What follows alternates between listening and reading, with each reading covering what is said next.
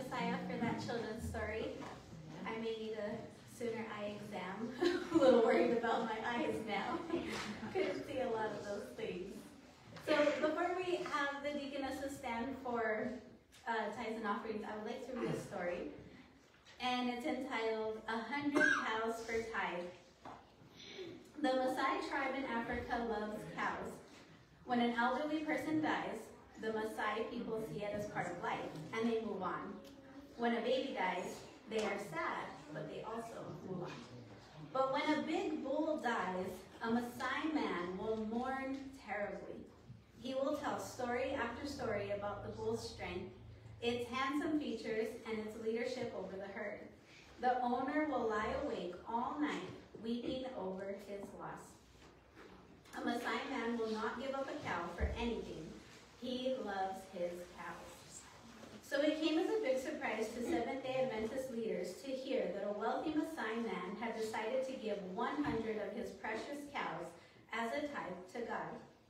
The man, Abraham, had been baptized into this Adventist church in northern Tanzania and felt impressed to give 1/10 of his cattle as tithe. Abraham called the local pastor to collect the cows. I don't want to keep what belongs to God, Abraham told the son pastor. Abraham took the pastor to his field and began to count out his tithe. 1, 2, 3, 4, 5. Abraham counted the cows in his herd. 6, 7, 8, 9. And when he reached the 10th cow, he instructed a helper to put a tag on its ear so that cow would be set aside for tithe. That one is for the Lord, he said. He counted out 100 cows. Abraham's Maasai neighbors, who were not Adventists, thought he had gone mad. Why would you give away your cows, said one. If you can return 100 cows as tithe, why don't you just start counting your children and return the 10th child as tithe, said another. Abraham had 20 children because he had been married to 4 wives before his baptism. Now he had 1 wife, but he still remained the father to his 20 children. But Abraham didn't argue with his neighbors. I know a person in the Bible who did not have 10 children, he said. He only had 1 child, and he was more than willing to return that only child to God. And his name was Abraham, too. After Abraham returned the tithe of 100 cows to God, something unusual happened to his cattle. His cows started giving birth to twins. Cows usually give birth to only 1 calf at a time, but all of Abraham's cows began to give birth to twins. The neighbors were shocked. Abraham had given away 100 cows, and now he had more cows than even before. Call your pastor, one neighbor said. I also want to give a tithe.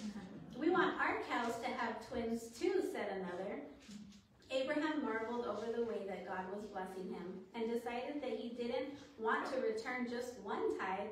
He wanted to give 2 tithes, and he called the Adventist pastor. When I gave the 100 cows as a tithe 9 months ago, I wanted to see what would happen, Abraham said. I have seen abundant blessings. Instead of bringing forth 1 calf, my cows have started to bring forth twins. Abraham took the pastor to his field and counted out 2 tithes, 2 cows out of every 10. The pastor was amazed by how God has blessed Abraham's faithfulness by making him richer and richer. You are never losing when you return to God, the pastor said. The Lord is faithful. He will even multiply what little you have. Amen. Amen. With that, can I please have the deaconesses stand for prayer? Dear Heavenly Father, we're so thankful for stories like this, encouragement. This will give encouragement to anybody who's maybe struggling with tithes and offerings. You ask us to try you, dear God. We know that you bless beyond measure. Your blessings, we can't even begin to imagine all the things that you want to give us and bless us, and we see them on a daily basis. So we pray, dear Lord, that you please help us, each and every person in this room, no matter how tight things get, no matter how difficult life gets, or finances, that we always give you the small portion that you ask for. That we leap out in faith and never hold back what's yours, because we know that the blessings you have in store for us are greater than we could even imagine. Please bless all the tithes and offerings that are collected today. May it be put to good use to serve as spreading your word throughout the world, and that others can come to know you special blessing upon the money that's collected today. In Jesus' name I pray. Amen.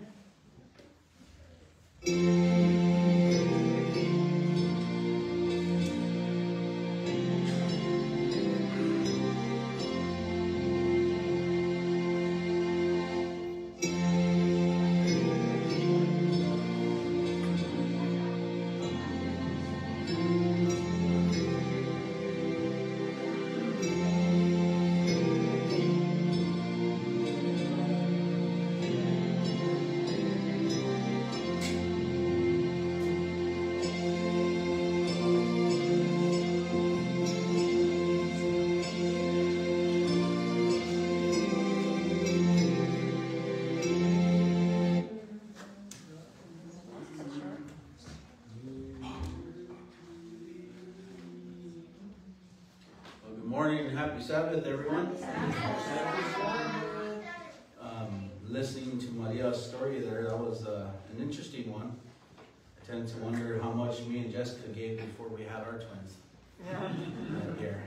It's amazing. I have a lot to say this morning, but hopefully I won't take up that much time saying it. I began this message somewhere around Thanksgiving and just compiling notes, and finally I was able to put it together a couple weeks ago. And let's just say it was hard to put it together.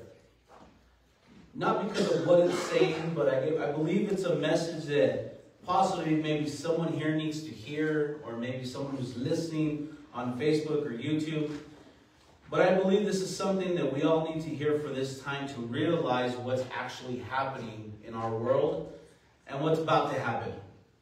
So with that being said, let us have opening prayer and we'll get into this morning's message. Loving Heavenly Father, once again, we come quietly before you in humbleness and ask that your presence and the presence of your angels descend upon us and dwell with us here. This is a time in which we have set aside to listen to your word and hear what it is you have to say. And I, for one, am grateful that you have allowed me to be the person that you used to deliver this message this morning. I just ask, Heavenly Father, that you will help each and every one of us to be in clarity in regards to this message, but that it helps us to depend upon you even more. Bless my shortcomings at this time, Heavenly Father, and help me in any need in which I need right now to deliver this message. I thank you for all these things. In Jesus' name, amen. How many of you, my first question, how many of you like frogs? Raise your hand. 1, 2, 3, 4, 5, 6, about 7 of you. So that's maybe a quarter of the people in here. Now I tend to wonder, are people who like frogs weird? What do you guys think? Some of you guys will say they're weird. Zach is openly saying they're weird. Because it's kind of not natural for us to like reptiles, right? We think they're slimy, we think they're gross. Whatever the case may be, they pee on us, give us warts. It's not true, by the way, but that's that wise tale, right? But how many of you liked frogs since you were small? Now, let me ask this a different way. How many of you women have liked frogs since you were small? There's a couple of you. Can you tell me why you've liked frogs since you were small? Since we have Alyssa, who raised her hand, taller than Roxanne. Alyssa, tell me why you've liked frogs since you were small. Quickly. I think they're cool. You think they're cool. Roxanne, why did you like frogs? Their eyes, their faces. Their eyes, their bulging eyes, their wide, weird-looking face and lips. Whatever the case may be, right? But, and it may not be here, but I know for a fact that the majority of women like frogs. Now, why do I say this?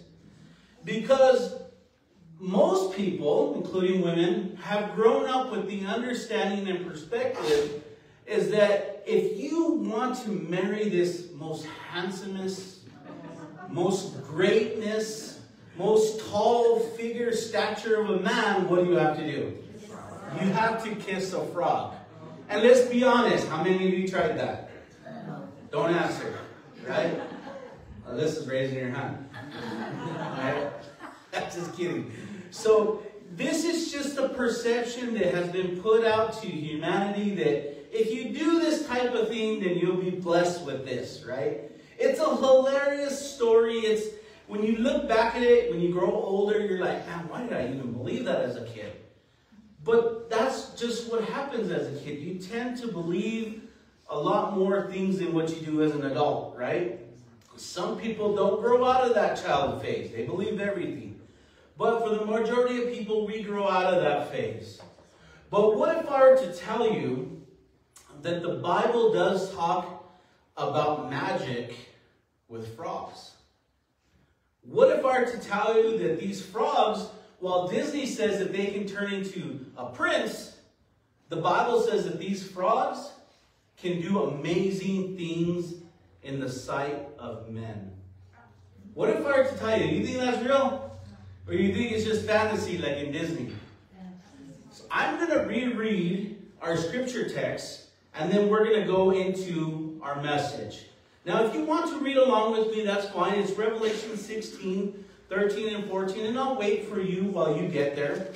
Remember, we're talking about frogs. And are they going to do a miraculous thing similar to the Disney prince, right? So let's look at Revelation 16, 13, and 14. Maybe after you hear this, some of you who like to kiss frogs won't kiss them anymore. Revelation 16, verse 13 and 14 says, "And I saw 3 unclean spirits like what? Frogs. What do? They come out of the mouth of the dragon, out of the mouth of the beast, and out of the mouth of the false prophet." Now this is interesting because it says in verse 14, "For they are the spirits of devils, working miracles, which go forth unto the kings of the earth and the whole world, to gather them to the battle of that great day of God Almighty." So just by listening to this verse talking about these types of frogs, how many of you ladies would like to kiss this frog? Why? It's not a good frog. These are bad frogs. Who knows what will happen if you kiss this frog, right? You might turn into the frog this time. Who knows? But there is something to be said in Revelation to where it warns us about these unclean spirits that come out like frogs. Now, I'm going to point out and break down these 2 verses by sharing some things. The scripture text, as it talks about these 3 frogs, says that they're unclean spirits. So they are not your nice little frogs. They're actually evil. You know, every year in my rose garden in the back, I get toads. And they're awesome. And they don't do anything but hang out. They hang out in the bottom of my rose, especially when I water. They get underneath my water, and once the water sets, they're underneath all the wood chippings that I have there, and they stay cool. They stay there all day long until you water, and then they'll pull up again and then go back under. My kids love seeing these things just like I do. And for 2 years, the toads were gone. I was like, what happened to my toad? And then all of a sudden, last year, they came back. And when I seen that, I called to my kids, look, the toads are there. They loved it. And every morning they would come out, where's the toad? Right? Sometimes they couldn't find it because the design of the toad, or the skin, or whatever you want to call it, looked exactly like my wood chippings. So it was camouflaged in the wood chippings in my roses. So they actually liked to see the toads. But here we're told that these frogs that are told about in Revelation 16, they're not something that we should look for. They're not something we should sought after, because they come out of 3 bad things. What are those 3 bad things? It says they come out of the mouth of the dragon, they come out of the mouth of the beast, and they come out of the mouth of the false prophet. Now, according to the verses, what is the job of these three frogs? I'll go ahead and read the verse again. It says that they're spirits of devils doing what? They work miracles.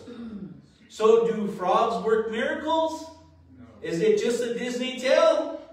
According to the Bible, these frogs work miracles. Now, friends, we're not talking about literal frogs. Okay, there's nothing special about that frog in your garden that's going to perform a miracle. We're talking symbolically.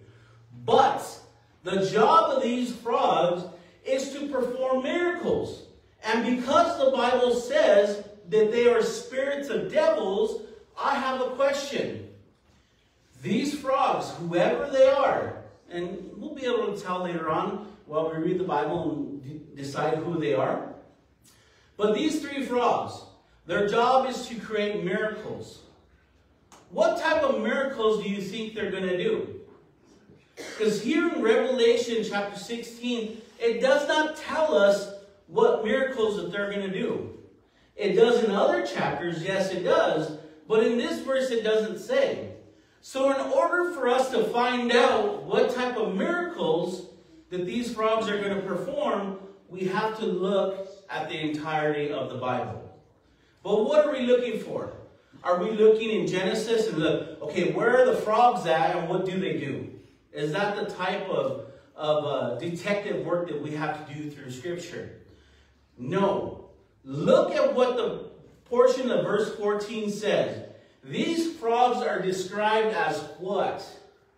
Spirits of devils. What does that say to you and me? They're demons. They're the bad angels. They're the workers with Satan himself.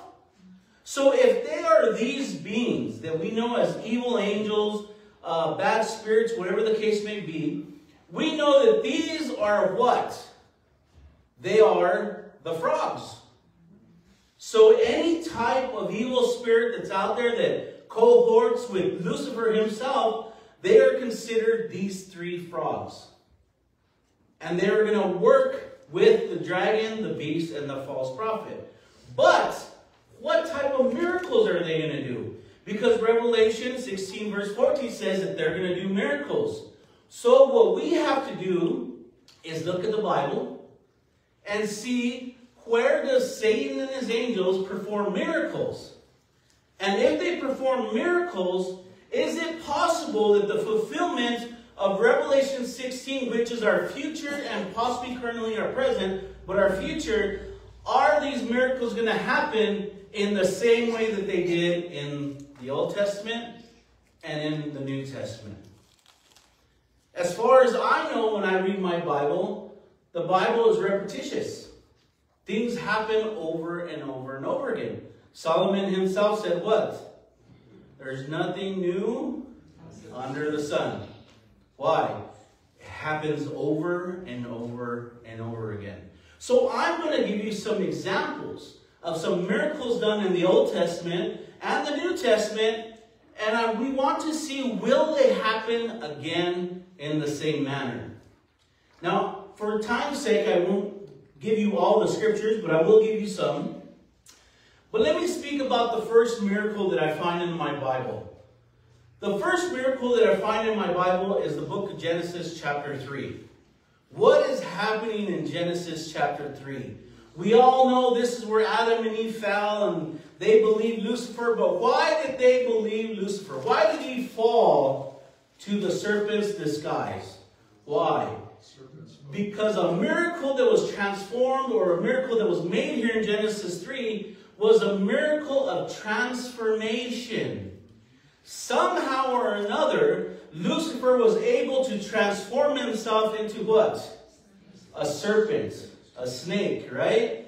He was able to transform himself into a serpent, but not only just a serpent, the Bible tells us it was the most subtle of a creature that was made by God. When you look up the definition in the original language, the serpent itself was one of the greatest creatures that God had ever made next to mankind. So what did Satan do when he came to Eve? He disguised himself, or transformed himself into a creature that Eve would be comfortable with. He made evil, and I'll say it this way because it's contemporary. He made evil seem Christian. That's what he did. Could it be possible that in our times, my friends, this will happen again? Are we not seeing evil now become Christian? It's just a question we pose out there that we'll go into later on. So Genesis 3, we find that one of the first miracles in the Bible is Satan used the miracle of transformation. What else did he do? Satan transforms himself not only into a serpent, but the Bible says in 2 Corinthians 11:14 that he can transform himself into, does anyone else know? An angel of light. And tell me this, when did Satan transform himself into an angel of light? When he was in the wilderness trying to deceive Jesus. Right? He was trying to get Jesus to do what? To go against God. To break God's commands. But did Jesus fall for it? No, he didn't. Because every single thing that Satan tried to do, he tried to get Jesus to go against God and put trust in himself. So what did this transformation of Satan do in the beginning? It caused Eve to stumble. And the second portion, when Satan transformed, he tried to get Jesus to stumble with the same exact temptations. Now we know, thankfully, Jesus survived this, and he didn't fall for the temptation. But we are told that the miracle in Genesis 3, and in the Gospels, and here in 2 Corinthians, that Satan is able to transform himself to look different from what he looks like now. Is it possible that not only he has that ability, but that the other angels have that ability? It's possible. We know the angels of God have that ability, so why not the angels that were cast out of heaven with Lucifer? So we know that it's a possibility that not only Satan, but his other angels have that ability to transform. Do we see it in other portions of the Bible? I'll give you the verse, but we won't read it for the sake of time. The story is told in Exodus 7, verse 10 through 12. Now, if you recognize this story, you'll understand that this is transformation.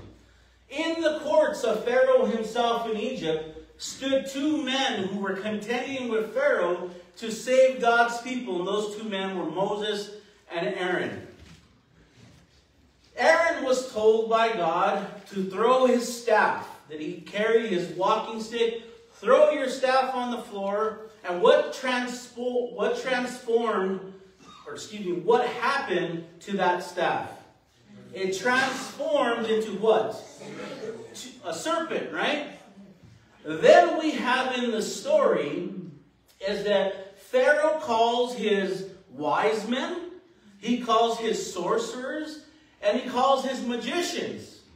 And the Bible says there in verse 11 and 12, as he calls the sorcerers, the magicians, and wise men, that the Pharaoh tells each one of those groups, we don't know how many there were, but he tells someone from each of those groups to do the same.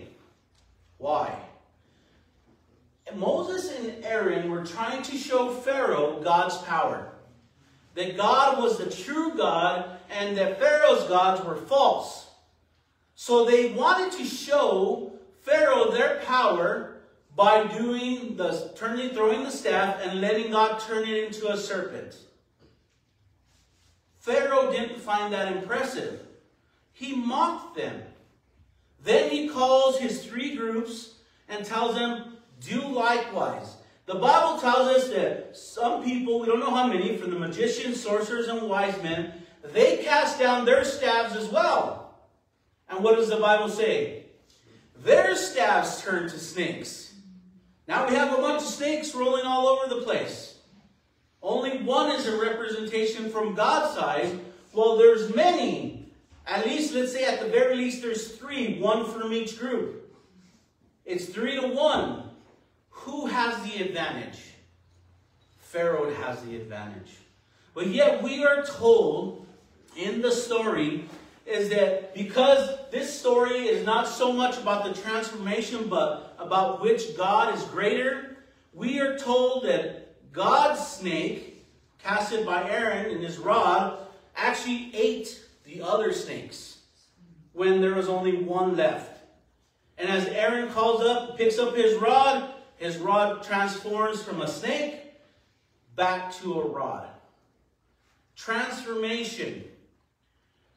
That right there, if we had the question beforehand, does only Satan have the power to transform and not his angels? Or do they all have the power to transform at the same time? I believe in this story shows that they all do. All Satan and his evil angels have the power to not only transform themselves, but to transform other items. Because here in the story, we see that the magicians, the sorcerers, and the wise men who are on the side of Lucifer, because they're on the side of Pharaoh, they were able to transform. They of themselves did not transform themselves, although they would believe that they did. But it was the power of evil that transformed themselves. So a question goes, could we now or in the future see something change that would cause us to believe it as a miracle from God, when in reality, it's not? Is that possible? Let's say, what good example can we give on transformation? What's a good example? Can anyone throw that out that may make you believe? Somebody dead comes to life. It's possible something dead comes to life. That's really not a given. Because the Bible tells us there's only one person who has the keys to death. And that's Jesus. But that can happen. Maybe we'll talk about it here in a little bit. What else? Can anyone else give me an example? Transformation. What about money? What if you pray for something? What if you say, I need this for this option, and you reach in your hand and all of a sudden there's money in there. But you reached in your pocket before and it wasn't there. Is that of God or is that of the devil? I can't answer that question, because I don't know the situation and who you're praying to. I'm just throwing that as an example. So it depends on the situation and the biblical evidence, whether it is of God or it's not. I do find it interesting, though, is that when Aaron threw his rod down, it turned into a snake. Why do you think God chose a snake? Well, it was one of the gods of Egypt. It's even one of the gods of, like, the Aztecs and Central America. It's a god to people. But yet God, through that serpent, was showing Pharaoh who really had the power. Because the serpent should have been on Pharaoh's side. But now it's on God's side. So I do believe, friends, that there will come a time, whether it's happening now or not, but there will become a time when Satan will be able to transform not only himself, or the evil angels will be able to transform themselves, but they will also be able to transform material objects to make us believe that they're miracles of God when they truly are not. Why do I say that? Because they have the power to do that. That's why. And remember, those evil spirits are doing what? Working miracles. Let's go on into another type of power that Satan has. One of my favorite stories is the book of Job. You don't need to turn there because we're not going to look at all the verses. I'm just going to tell the story. But the book of Job, but if you want to, we're looking at chapter 1. The book of Job, I believe, is a tell-all story. And the first part, the first and second chapter, tells all about Satan himself. It actually reveals something that I believe Satan didn't want people to know. And some of the things that I believe that the Bible declares about Satan is about what he can do, what he has power over. Now, these can come in the form of miracles. Look at these. if you look in chapter 1 of the book of Job, verse 14 and 15, and also verse 17, you will see, and this is everyone should know this, you can see that Satan has power over people. He can control people. How he does it is another topic for another time. But he can control people. We're told here in the book of Job, chapter 1, 14, 15, and 17, is that Satan caused two groups of people to come and kill all the livestock, all the slaves that Job had, and also to take all his livestock. What we are told here in verse 14, 15, and 17 is Job's camels and oxen were all taken from him. This is his livelihood. This is how he makes money. And we're told that Job took this away from him. We all know the story of Job, right? He got permission from God in order to test Job. Because Satan believed that if he were to test Job and take things away from him, that he would curse God and not be the faithful person that God said he was. So God has allowed him to do this stuff to Job. He first takes his livestock. Then he takes his slaves and servants that were taking care of the livestock. Then we're told, in verse 16, that Satan himself caused fire to come down from heaven, and it killed all his sheep and his servants. So far we know two things, is that Satan can control men, and he can also cause what to come down from heaven? He can cause fire to come down from heaven. Now, have any of you ever seen fire come down from heaven? Raise your hand. I'm sure a lot of you have. Falling stars, meteorites, they're basically fire from heaven. Now, is this what it's talking about? I don't know, and I don't really think it is. But it's possible. But somehow or another, Satan has the control of things to fall from the sky and kill people. Then we also have an understanding in verse 18 and 19 is that Satan has control over the weather. How many of you knew that? He has control over the weather because in verse 18 and 19 it says that Satan caused a great wind to come, possibly a tornado, we don't know, but it was a great wind that was so heavy and fast and strong is that it crumbled the house that his kids were in and it killed every single one of them. So does Satan have that type of power according to the book of Job? Yes, he does. He has power to control people, to do what he wants. He has power to call down fire from the sky. And he has the control of the weather. But he has one more power that the book of Job talks about. It's the power in chapter 2, verse 7, called disease. We know this because in verse 7 it says that Satan caused boils to come upon Job and infect his entire body. Now, has anybody ever had a boil? 1, 2, 3. They are the most painful thing you have ever gone through. I've had one. It was excruciating pain. It was burning pain, itching pain. And when they cut it out finally and they stuff it with all the material they stuff it inside of to clean it out, that's even more painful. Or when you go take your next visit and they yank all that stuff out of there and put it back in, it hurts even more. Anybody else go through this? No, it was a different story situation. That's what happened with me. Mine was almost the size as a baseball when they took it out. It grew rapidly, and that thing hurt. Now, I can just imagine Job having them all over his body, and I just had one. It's amazing to think about what Satan can cause people to have. So he can control people.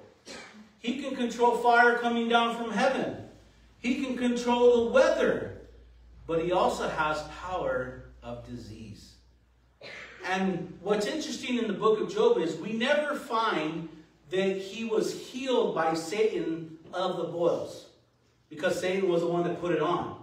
We know that God's the one that healed them. But I tend to ask myself a question, is if Satan is able to put on a disease upon a person, is he able to take it off and proclaim a miracle? It's something that we need to think about, especially in our day today. Now, we're going to come back to these, I call them miracles in the book of Job, of what Satan has control over. We're going to come back to them in a little bit. Now let's move on to the New Testament. There are so many stories, but I can only pick a couple. Another thing that Satan has the power, and many people don't believe this, one of the things that Satan has the power over, including his angels, is two factors. The power to possess people, which I'm sure everyone believes, but also the power to make people rich. Now, most people, they don't think about when you're rich, they don't think about possession or that the devil controls people. But in reality, if you look at those cases on a case-by-case basis, you will find that there are a lot of people who actually obtain their riches, but prior to that, they've accepted Satan into their lives one way or another. It's just common knowledge. You hear too many interviews right now. But the Bible does give us an indication that this actually happened, and it's found in the book of Acts chapter 16. And it's also verse 16. It says as Paul was walking down the road, there was a lady who kept bothering them, saying to the town people, this is Jesus, this is not Jesus, this man is with Jesus, he knows Jesus, this man is a man of God. And Paul turned to her and rebuked her. Not only rebuked her because she was saying the proper thing, but she was being an antagonist to them and to others that were around them. And people weren't believing Paul because of her, because of who she was.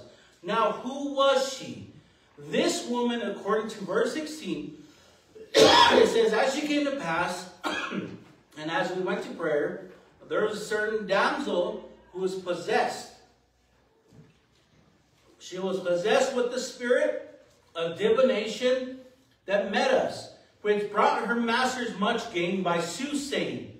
Now, what is soothsaying? It's using astrology.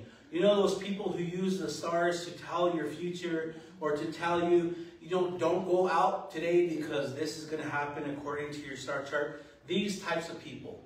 These are just not common people. Even presidents use these types of people. Apparently, according to the book of Acts, is this lady was possessed by a demon, and that demon was working through her to make other people who believed her and wanted to work with her rich. Because it says here in the verse that she brought her masters much gain by soothsaying. So whatever that the demon was using with this astrology, he was using it to gain other people riches. So they were becoming rich because they were working with the devil, basically. And the only people, the only people who got mad at Paul because he casted the demon out were those who were making money off of her. They weren't happy because the demon was released. They were mad because it didn't stay there.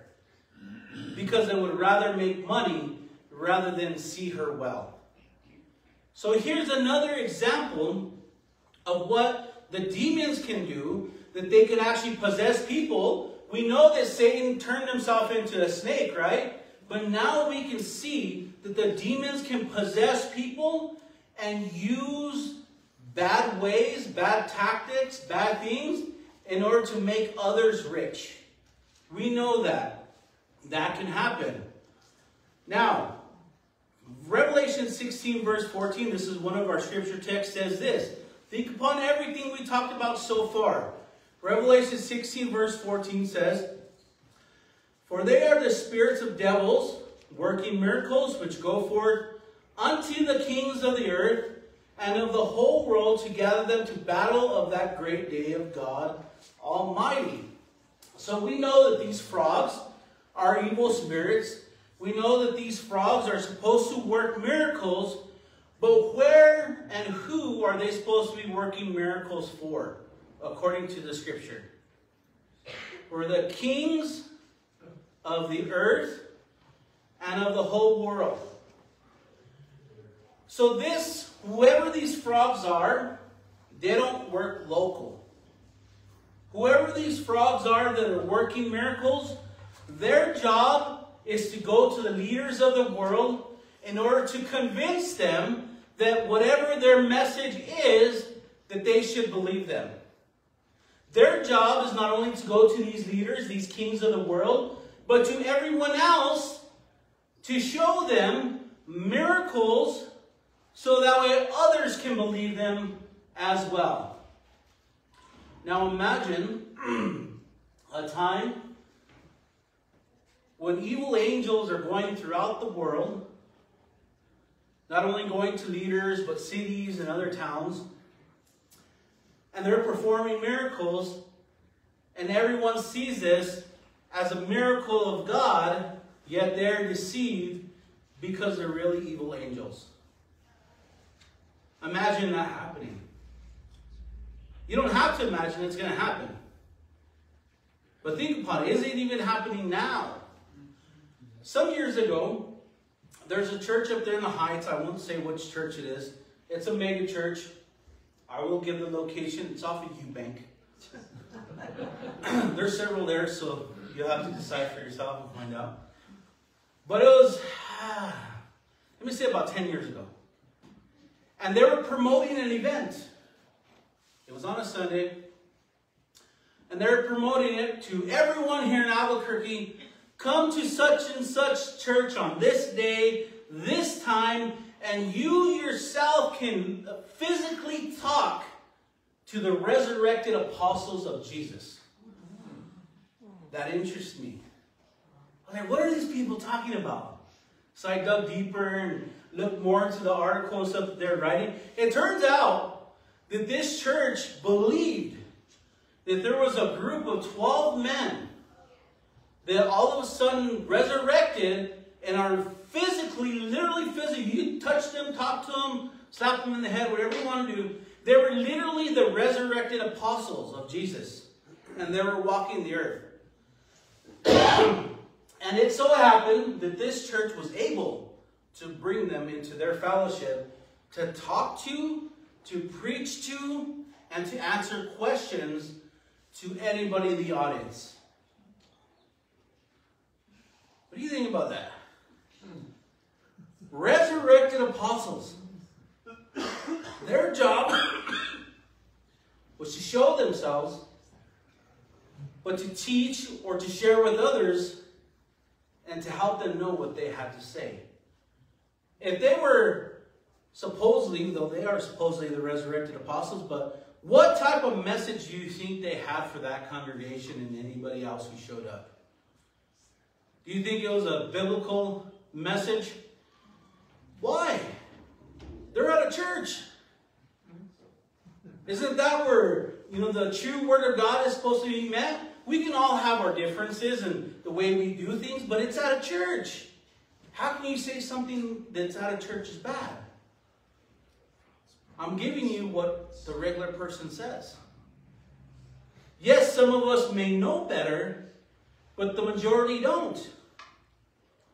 I wonder how many people, I didn't go, by the way, just in case you're wondering, but I wonder how many people actually went there. Because their congregation is huge. But I wonder how many people other than their congregation went to go hear what these resurrected apostles had to say.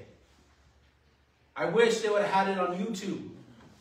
Maybe I shouldn't have watched it, if they did have it on YouTube, but it's interesting to think that this is actually happening, and maybe some of us don't even know it because we're not paying attention. But yet there's going to come a time where we can't help but pay attention because it's going to be everywhere. Now let's go on. Our scriptures tell us, our scripture reading says they're unclean frogs. There's 3 of them. They're spirits of evil angels doing miracles. They're performing these miracles to kings and all the people of the world. And I find it interesting that Revelation 16 says that they're working miracles. And then you read Revelation 13:3. If you want to turn there, Revelation 13:3 says that all the world would do what? Wonder after the beast. You know, when I looked at this verse in this context, when I was putting this together, I said, no wonder why it uses that word wonder. Because if you use it in a different fashion with regard to the text that you're reading in verse 1, 2, 4, and 5, before and after, that word sticks out. I mean, how could everyone actually wonder after the beast? I mean, literally, how could people want to follow something that's openly evil? How? And then you look at the definition of wonder. The definition of wonder says that it's a feeling of surprise, of admiration, of something unexpected. And then it hit me. What are these three frogs supposed to be doing in the last days? Performing miracles. What are miracles? They make you feel surprised that it happened. They make you admire the person who performed the miracle, and it truly was something unexpected. A miracle is the definition of wonder, and wonder is the definition of a miracle. It makes you wonder in this context in Revelation 13:3 when it says that all wondered after the beast. And what was the point of these three frogs? To go perform miracles to who? Basically to all the world. So these miracles that are going to be seen are going to be sought and seen all over the world, and many people are going to fall for it. Or, as the Bible says, they're going to wonder after it. So many will fall for these miracles. Many will feel surprised. Many will feel admiration. Many will actually have something unexpected happen to them that they would call a miracle. Now, let's look at some other examples. 1 Corinthians 11, 13, and 14 says this. Now, we're talking about the last days here. For such are false apostles, deceitful workers, and the next wording that it uses there, transforming themselves into the apostles of Christ. And no marvel, for Satan himself, he uses that word there, is transformed into an angel of light. Now, when I was writing this, I was writing it in exactly the order that I'm giving it to you today. And I was interested in the fact that I see Satan in Genesis 3 transforming himself into the serpent. I see him transforming himself into an angel of light in the wilderness with Jesus. But yet, in 1 Corinthians 11, 13, and 14, it's speaking about a future time. Not necessarily the end time, but a future time, to where it says that there are some false apostles, for such are false apostles, deceitful workers, and they're transforming themselves into the apostles of Christ. Now, in context, what Paul is warning here in the Corinthian church is that there are people that are going to fulfill what Jesus talked about in Matthew 24, where he says false Christs are going to come in my name. This is what Paul is talking about. He's warning about people who are going to be now claiming to be Christian or followers of Christ, or what does he use there? Apostles of Christ. Now that's not possible, because an apostle, a definition of apostle, is someone who actually was following Christ while Jesus was alive. If you are following Jesus, but yet you weren't there with him while he was alive, then you're known as a disciple. But he says here that people are going to transform themselves and make others aware that they are apostles of Christ. But he also says that they're false apostles. They're deceitful workers. They may transform into this, but they are false. And it says, and no marvel, for Satan himself is transformed into an angel of light. What here is Paul warning about? People who are rising up, claiming to be Christ. Now, what do I mean by that? People who are claiming to be Christ by saying they follow Christ. They are Christians. But they do things to where they make others want to follow themselves instead of Jesus. And you can find these in other scriptures of Paul's writings. Now, these are deceitful workers. Could they be performing miracles? It's possible. I believe here that this portion in 1 Corinthians 11, as he's warning about false Christians, is actually talking about those who profess to take the name of, I'm going to say pastor, but there are other forms. I will use also leader of a church. Because whenever Christians gather, they always usually have a leader. And what we have to understand is here, Paul is warning against those who are preaching a false gospel. Now, this isn't fully true the way I'm going to say it now, but it seems to be that the false gospel gets more worshipers or attention or members. What other word could I use? Right? And those that usually preach the truth have less. That's not always the case, but it's the majority. And here we find, and Paul deals with this a lot, is that when he first went to a place, he had many converts to Christianity, and then years later when he came back or he wrote a letter to them, he said, what happened? You lost your first love, and now you're following something else. And we find out what that something else was. It was someone from amongst the brethren that came up and started teaching something else that Paul shared in the beginning. And he caused others to leave Jesus and follow after him. This is the context in which Paul is talking about. Now, are we living in that reality now? Because they were back then, because Paul's writing about it. But we're immediately living in that time right now. Not only is it happening in churches around, but it's happening in social media, where there's many people who have a following of thousands of people who watch their videos, and their videos, I will say, are garbage. Yet many people think that they're biblical. I run across these all the time, and I talk to people all the time about some of these things. But let's move on. You remember Job's issues when Satan is showing his power? We talked about his transformation in Genesis 3. And now we talked about people transforming into so-called workers of Christ. But what was one of the other miracles, if you want to say, that happened in the book of Job that Satan showed that he could perform? One of them was fire coming down from heaven. Show of hands, how many of you have the ability to cast fire to come down from heaven? Nobody, right? Nobody has that power. But there's someone who has that power. We know in the book of Job it's Satan. But what does Revelation say about that? Revelation 13, verse 13 and 14.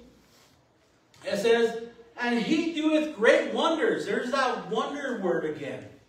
He doeth great wonders. Whenever you see wonders, I want you to think miracles.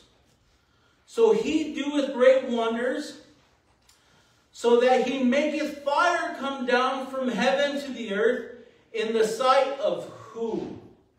The sight of men. So will people see this? Yes, they will. And it says, and deceiveth them that dwell on the earth by the means of what? Those miracles.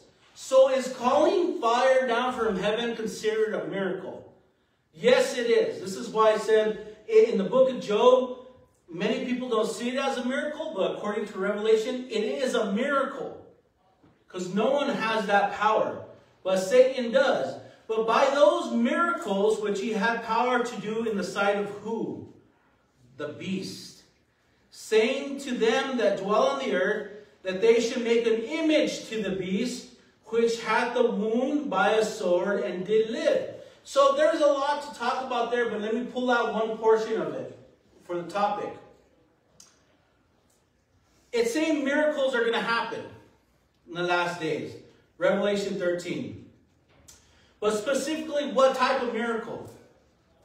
Fire coming down from heaven. Who was going to see it? Everybody.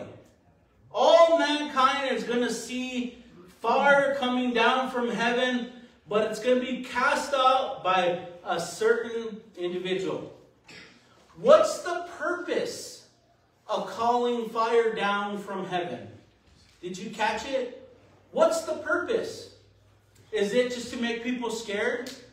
Is it just to say, "Ooh, look, I have the power, I'm going to call fire down now"? What is the purpose? The purpose of calling fire down from heaven is there at the end. Because the purpose of calling down the fire to the earth, it says that they should make what? An image to the beast, which had the wound by the sword, which is talking about the papacy, right? And did live. So what's the whole purpose when all of a sudden someone starts calling down fire from the sky and everyone in the world sees this? Now think about that. This is the little fire coming down from the sky. And this is not a local event. This is not just some meteor shower that only a certain state sees or a certain country sees. This is fire that's going to come down from the sky that everybody sees. And what's the purpose? The purpose of that, or the cause of that, is to force men to do what? Set up an image to the beast. So the purpose of this miracle of calling down fire is to force false worship.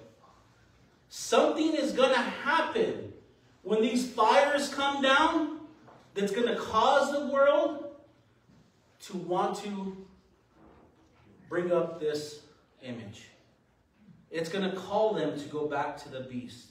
Could it be that maybe this is literal fire that destroys a great population of the world? And because that happens, most people will congregate together on the only thing that has power at that time, which is the papacy? That's possible. I don't know if that's going to happen, but it's possible. Could it be that maybe this event does happen and it causes problems around the world, and maybe governments are falling and maybe governments need help by other governments, and then it causes worldwide panic and chaos to where now we're under a different system that's supposed to help us, yet it brings us into more of like a martial law status? Could it be? It's possible. But sometimes we don't look at these verses to see that this is exactly what it's talking about. Now I want to share something that's very interesting. So far we talked about transformation.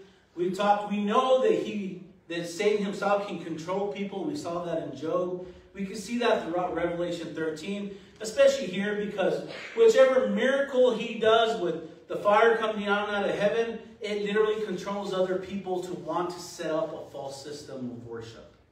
This is just what happens. But what so far have we not talked about in the book of Revelation that we talked about in the book of Job? What happened in the book of Job that we haven't yet talked about? We haven't talked about disease yet. Because the last thing that Satan went after Job to get him to not follow God was he cursed him with boils, which is disease. If all these other things that happen in Job are happening in Revelation, could it be that disease is really the last step that Satan's going to use to hurt the world? We know that fire coming down from heaven is going to help set up the image of the beast, because that's what it says here in Revelation 13:14. That's what it says. what is disease going to do? Now, when you go back to the frogs, they're evil spirits. They perform miracles. But where did they come out of? They come out of the dragon. And who is the dragon? He's Satan. They come out of the beast. Who is the beast? He's the papacy. Who is the false prophet? Many people do not know that answer. The false prophet is apostate Protestant Christianity. So the three frogs, they work miracles that are unclean spirits, that their job is to go to the world. Firstly, is used by Satan. We saw that in Genesis 3. Then it's used by the beast. We saw here in Revelation 16, fire coming down from heaven, that it's used to make an image to the beast. But what about the false prophet? Because the frog comes out of there too. I wonder if the false prophet has something to do with the last miracle that happened in the book of Job, which is disease. Will this false prophet, this frog that comes out of the false prophet, bring some type of disease that will lead the world into believing Satan and also making people part of setting up the image of the beast? Could it be part of it? Now, this is just me looking at things, right? I find some things interesting that's happening in the news lately. Now, for the sake of not being banned from Facebook or YouTube, I have to use initials. We all went through the C thing. You understand by that, right? And that's not what I'm talking about. Okay, just in case you're interested. We all went through those couple of years of dealing with C. But that didn't hurt us. That didn't cause us to set up an image to the beast. But is there something coming down the line that is working with the dragon, working with the beast, that's related to the false prophet that will bring about disease? Let me give you some interesting things. And I can't name names because I'll get this thrown off social media. There is a college on the East Coast that for some reason, I have no idea why, it came out last year that in one of their labs, they decided to look at a disease, which we just recently went through, and some are still dealing with today. And they decided what we are going to do with this disease is we are going to make it 10 times more infectious and 10 times more deadly. Why would a college here in this country want to make a disease 10 times worse after seeing what it did to our world? Why would they do that? I don't have the answer to that. Well, why would they do that? It's interesting. What another thing I find interesting. There's a group. Most of you know who the group is. Most of you won't, but I won't explain anymore. You can look it up yourself. Called the World Economic Forum. Any of you have heard of this? They meet all the time.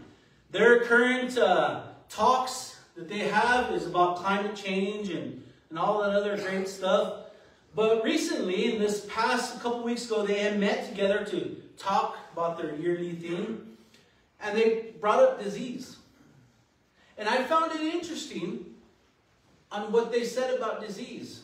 They mentioned about what we prior went through and how it affected the world. But they said, something will happen in our near future. They're talking years. Will happen like years, like a handful of years. Something will happen in our near future that is not going to be anything near to where we went through, but it's going to be worldwide devastation. They said it is going to happen. And they mention it Disease X is what they call it. They're calling it Disease X because they don't know a name. They say they don't know what disease it is. But they know for sure that it's going to happen in the next several years. How they know that, I have no idea. I have some hints, some clues and facts, but I have no idea. But when I look at these things, I tend to wonder, are they telling us before it actually happens? Because believe it or not, COVID was actually, I said the C word, I wasn't supposed to say that. The C word was actually talked about as early as 2008, talked about again 2010, 2012, and mentioned that it would happen in less than 5 years back in 2018. The literal thing we went through was talked about happening. In, what would you say, in the news, it was talked about. So I tend to wonder if these people are talking about this, is it possible it could happen? Well, the question answered is, I believe it is. Because it happened in the book of Job, the way it's happening in Revelation so far. We know the plagues are pretty much considered a disease, right? But we're talking prior to the plagues. Now here's something interesting on why I think it's going to be disease. And it could be a variety of things, because remember, it's also going to be fire falling from the sky. But let me end with this. Whatever happens has to be worldwide. And we know one of the frogs' description is they have to go worldwide to deceive with miracles. I believe it's going to be disease is because if Satan can put on a disease like he did with Job, I believe he has the ability to take it off. And what better way to convince people that it was a miracle of God than by giving a disease to someone and taking it off? Because if you do that to someone, are they ever grateful for that person who does that?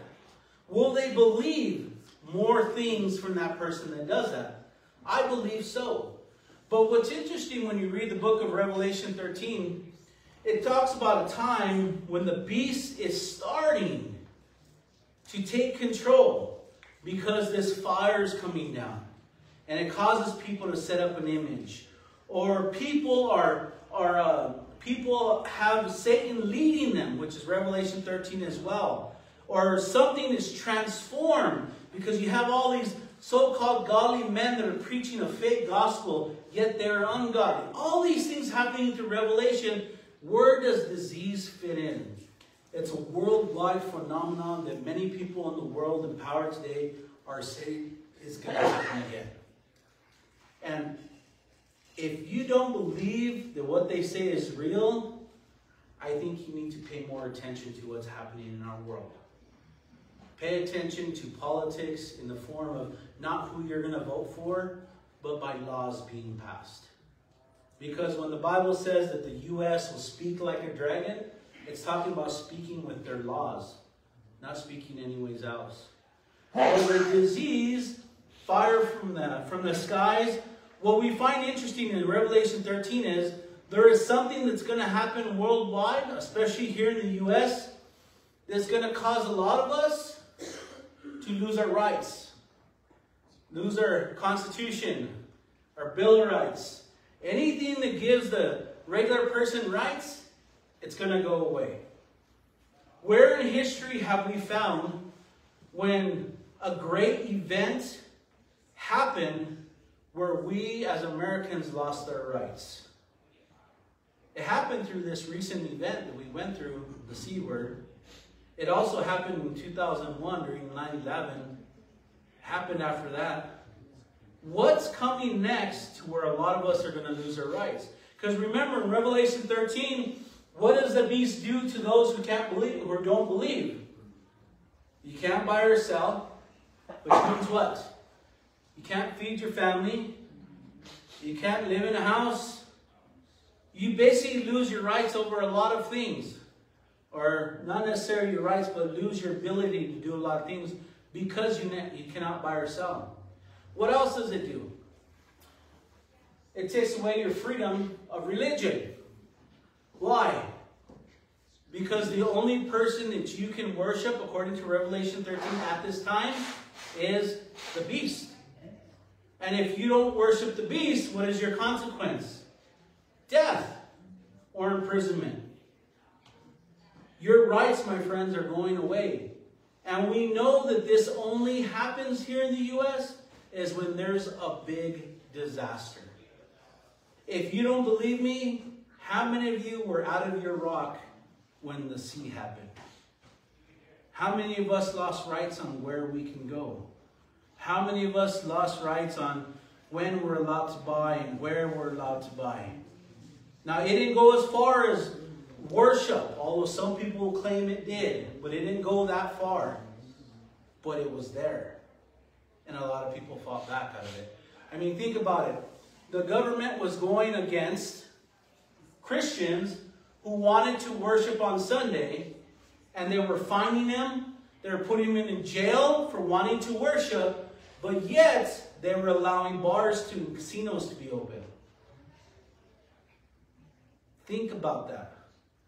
The seed time showed us a lot about Revelation 13. Yet we don't realize it. But it's more than just the things that we went through during the seed time. Now the Bible is saying miracles are going to happen. Isaiah says in Isaiah 5:20 says that there's going to come a time before Jesus comes back where the good is going to be called evil, and the evil is now going to be looked at as good.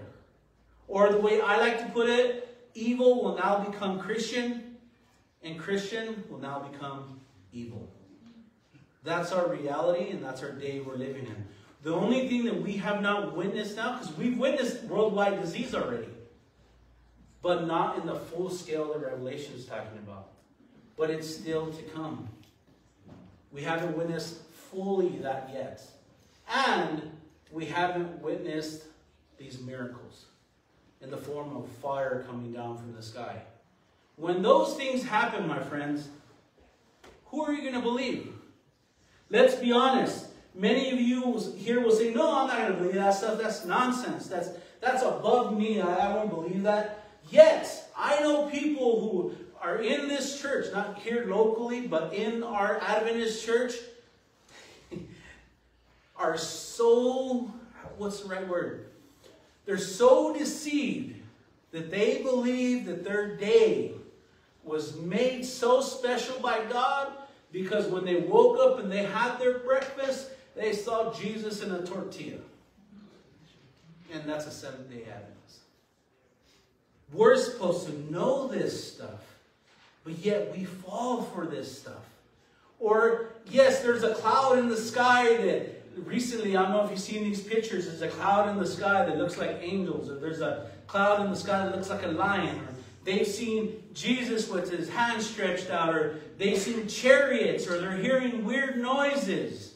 They say because we hear noises of trumpets, that says that Jesus is coming back and the rapture is going to happen. All these things that are happening around the world. Have you not heard about these things? Have you not heard about thousands of birds falling from the sky for no reason? The whales and sharks showing up on the shore for no reason, dead. All these things that are happening around the world. And it's linked to God. And many people are saying these things are happening because a rapture is about to happen. My friends, those are all false miracles.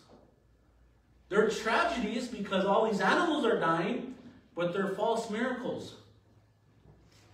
But yeah, these things are going to happen, and they're going to take place in abundance to where everyone across the world is going to see them. The reason why I brought this up is because I know so many people, not only of this faith, but other faiths, that are falling for these deceptions. What's going to happen, my friends, and I'll end with this. Many of us here, I hate to use this analogy, but how many of us here have lost a loved one? We all have, right? What if all of a sudden you wake up in the middle of the night, go in your kitchen, and your loved one's there making you a drink, or sitting at the table, and they say, come, talk to me, I have something to tell you. And if you're an Adventist, and they tell you, you remember all that time we said the Sabbath was like the core message of Scripture? You know, when I was in heaven, God told me I was wrong. You don't need to keep the Sabbath anymore. You know, you can believe that I can communicate with you because here I am. Not knowing, friends, that another miracle that is said in the Bible that I didn't mention was what happened with Saul and the witch. That can happen to each and every one of us. And guess what? It's a miracle. And if they can do miracles like that in the Old Testament, what makes you think they can't do it now? I use that example because I know it touches every single one of us. I know it happened a couple times to some of my family members after they lost someone. I know it hasn't happened to me yet because I believe in God. But still, could there come a time in my weakness where I'm so weak that Satan will use that? It's possible, friends. For those of you who read Spirit Prophecy, you know I'm not lying. But it's going to come. These miracles are going to happen, and it's up to us to decide whether they're godly or not. And the only way that we can know if they're true or not is by what do the scriptures say. If they're not, if the scriptures don't say that they're real, then we don't believe and we don't follow. Because these miracles are intended by these frogs. They're intended to deceive us and to lead us to creating a false gospel or image to the beast. That's their intention. And I know none of us want to do that. So we need to be careful about these miracles. Amen? Amen. Let us close with the word of prayer. Loving Heavenly Father, I thank you for this time in which you've given me and given all of us. There's more I wanted to say, Heavenly Father, but I stopped because of time. But I hope that each and every one of us will take some time to read and understand what is being said here in your word to protect us, Heavenly Father. You said many things in Matthew 24 to protect the disciples after the fall of Jerusalem. And those that did understand and those that did follow, Heavenly Father, were saved. We want to do likewise. Pretty soon we are going to be surrounded, Heavenly Father. And we just pray that you will protect us and tell us when to flee and what to do and what to believe. Do not allow each and every one of us to be overcome by miracles and false deception, Heavenly Father, that are by Satan and his angels. But protect our bodies, protect our mind, and help us to ever rely faithfully and solely upon you. We just thank you for this time and ask a blessing as we continue with our Sabbath. But always help us to keep in mind about how important our daily relationship is to you. We thank you for this time. And in Jesus' name we pray and ask. Amen. Amen. Amen.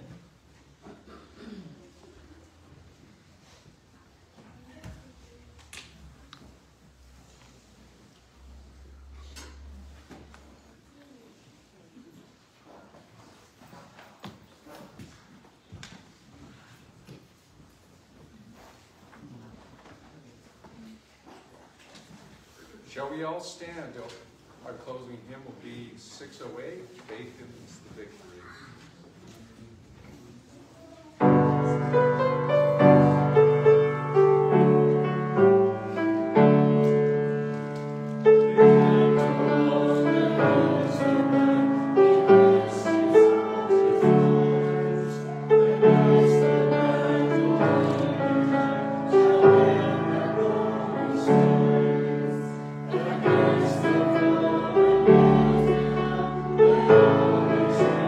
Thank you.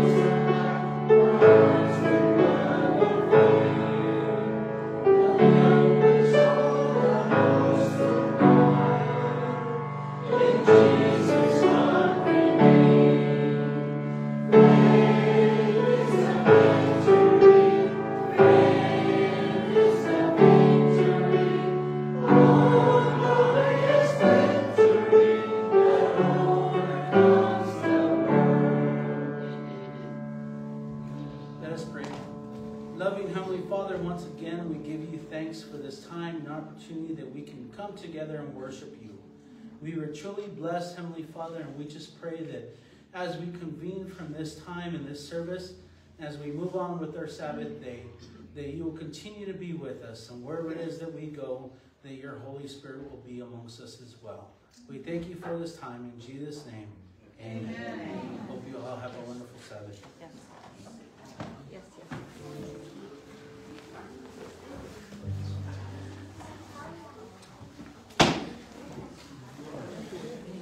Ray, it was second, it was in first Corinthians. We kept on saying first Corinthians. Is it second? Thank you.